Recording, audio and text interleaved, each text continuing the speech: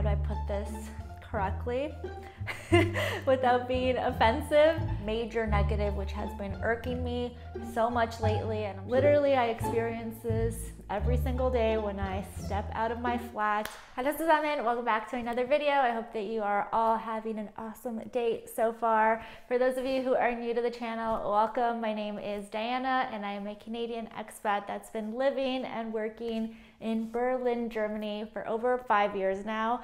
So for today, I want to talk about something that's been on my mind for the last few weeks. Literally, I experience this every single day when I step out of my flat. I start to notice how much more different Berlin is than when I first moved here. And more specifically, I've noticed a lot of drastic changes in the city and the way that things operate in the city since the pandemonium started and since things started to go back to normal. So I wanted to share with you what I have noticed in case you are planning to move here, and just to give you more of an up-to-date picture of what's happening. Some things are good and some things are not good. Actually, they're quite bad, but we always keep it real here. So I'm going to share with you what I have been noticing. So starting off with one of the first things that I have noticed, and this is a good thing, and it is that in Berlin, it's not just cash that's king anymore. If you have been following my videos for a while, you know that I constantly talked about how in Germany, they were really hesitant to adopt, I should say, credit card payments. It was all about carrying cash around and all about paying with cash, and a lot of businesses didn't accept credit cards or even debit card payments, which, as someone coming from Canada, which is very much a credit card heavy society, it was definitely a shock when I moved here. But since the pandemonium and since people became a bit more wary about carrying cash and passing cash on to each other, the city has definitely stepped it up, and now a lot more places are accepting card payments, which is awesome. I always hated carrying cash around, as I'm sure many of you can relate to as well. So just not having to worry so much about that is really great. Although not every single place is like that. There's still more traditional places, a lot of restaurants, a lot of corner stores, aka the Spätis, that only accept cash still.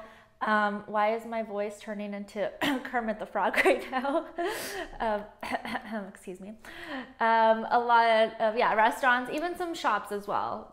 Smaller mom and pop shops, they still only accept cash, but major retailers, most bars, even clubs, they also accept card now.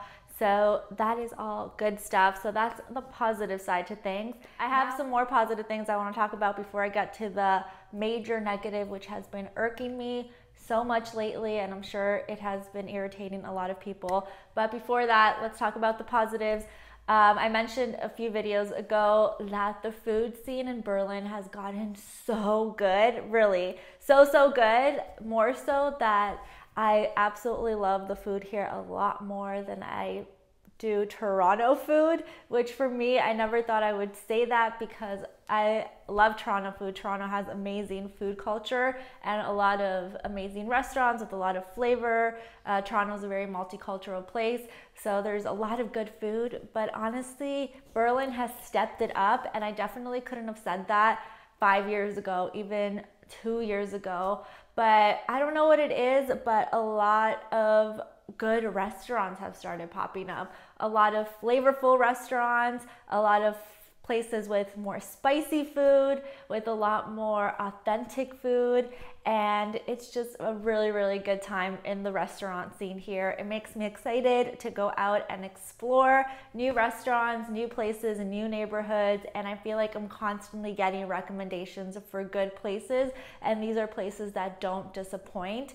Back in the day, the food here was very bland. Because Germans, they have a bit more of, how do I put this correctly without being offensive? Their palate is a lot more simple, okay? They don't like a lot of flavor. Their culture doesn't have a lot of spices in it.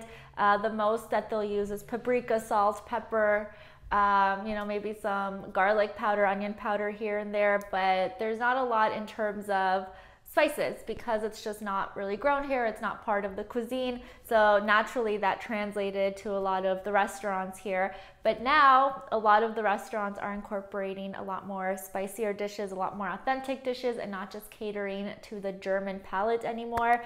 And that makes me so, so happy. So yeah, it's been a really good time for food in the city. So I think a lot of you moving here who like more flavorful food, you should definitely look forward to this because the game has been stepped up and it does not disappoint. The other thing I wanted to talk about is how multicultural the city has gotten. When I moved here, there was definitely a lot of people from other countries, like myself, moving here, settling in the city. But definitely over the last 2 years, I feel like there's just been a huge expat boom, a huge boom of people moving to the city to work, to live here, to settle down.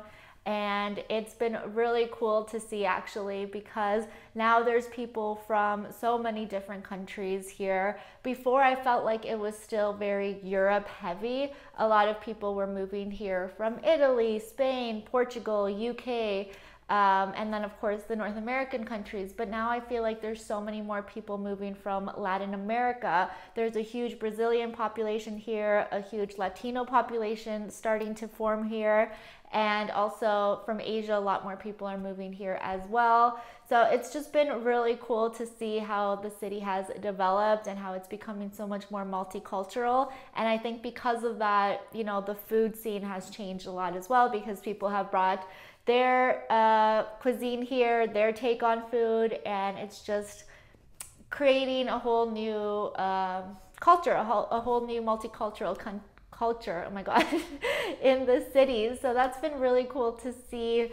So again, if you were worried maybe that it's not going to be so multicultural or you're not going to find food that you were used to eating back home or the flavors or that it wasn't super diverse, really don't worry about that because it's gotten so much more diverse in the last 2 years. And I personally love that because I came from Toronto, as I said, which is an extremely multicultural city.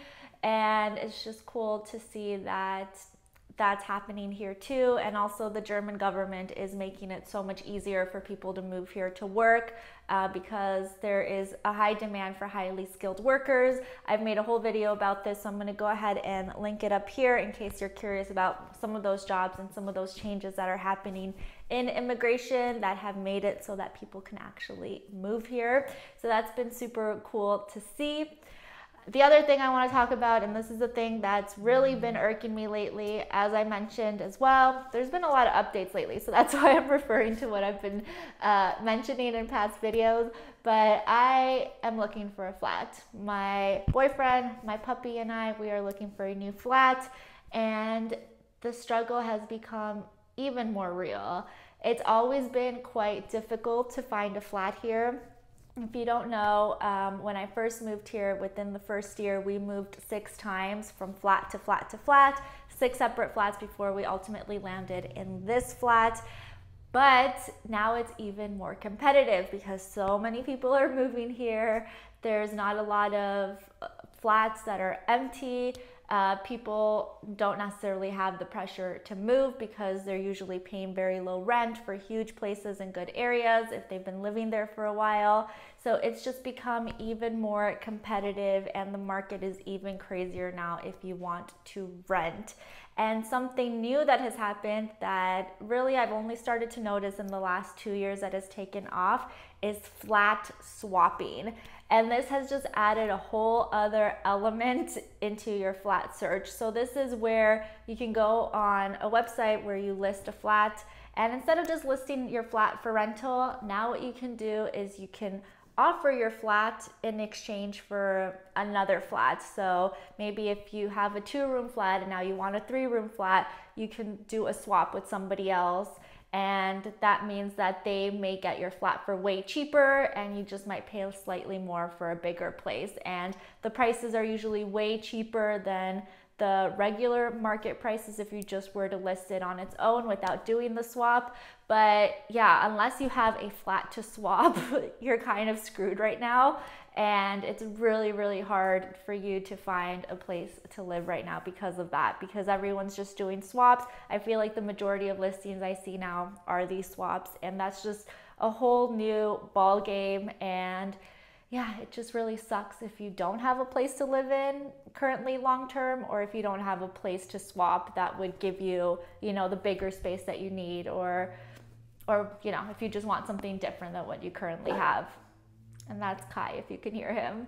So yeah, that's definitely something that's been challenging. When I do coaching calls with you guys and you ask me about renting here, I always keep it real and I say that that's honestly one of the biggest shocks of moving here, at least to Berlin, because it is such a time-consuming and stressful process, and you have to be very, very patient with yourself, and just know that you may have to go to viewings every single day, apply to multiple flats every single day, be extremely on the ball with it, or you may just have to do short-term leases and move around like we did for our first year of living here.